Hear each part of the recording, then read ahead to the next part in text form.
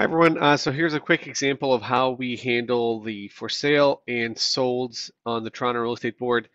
So this is me doing a search for properties in Oakville, and on our map search, there's a few functionalities that we can do. So if we zoom in further into the actual map, the closer we zoom in, we actually start to see prices of properties. We could also do things like selecting an area specifically, let's say in the Glen Abbey, and if I only want to see properties there. Your leads have the ability to save this as a search as well. So anytime new properties come in this area, they're automatically emailed to let them know that there's properties out. What's also pretty cool is you could do solds as well. So let's say I only want to see solds in this area. It'll pull up all the solds that have actually sold here. And then I can narrow them down. Say I only want to see the last 30 days of solds. In this case, that's what it does. And they can also save this as a search. So when I save this as a search, it will essentially only let me know and update me when sold properties come out in that area and what they sold for.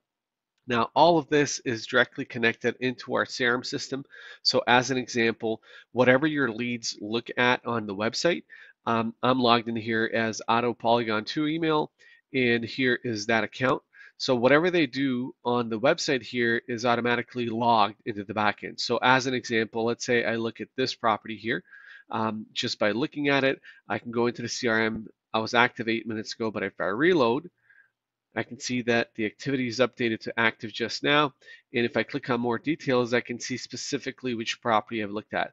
And then also, obviously, any other property they looked at is automatically logged, and it's shown whether it's sold or an active property that they're currently looking at.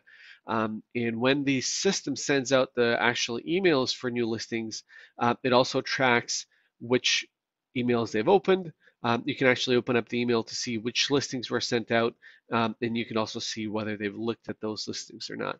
So that is just some info about how that works. And oh yeah, you can also see the searches they save. So any searches they save to let them know and alert them of new listings, you can see exactly what they are and what the criteria is. So if you click on edit criteria, we can see that they're set up to receive properties that are homes in Oakville and Burlington that are sold between 1.2 and 1.7 million.